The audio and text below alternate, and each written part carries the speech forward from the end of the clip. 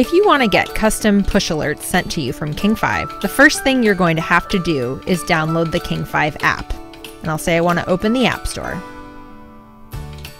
From there, I can download the app.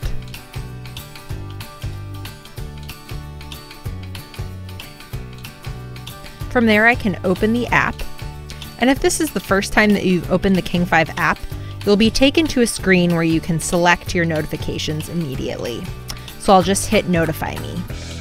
I'll allow King 5 to send me notifications.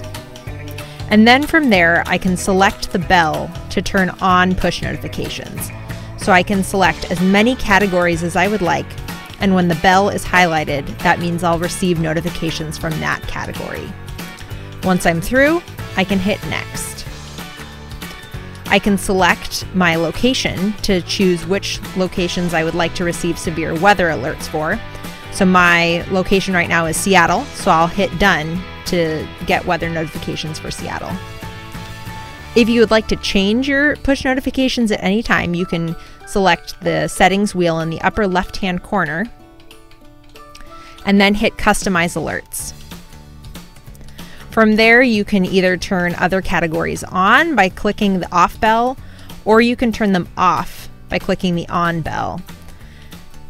They will automatically save if you hit the back arrow and then hit Done.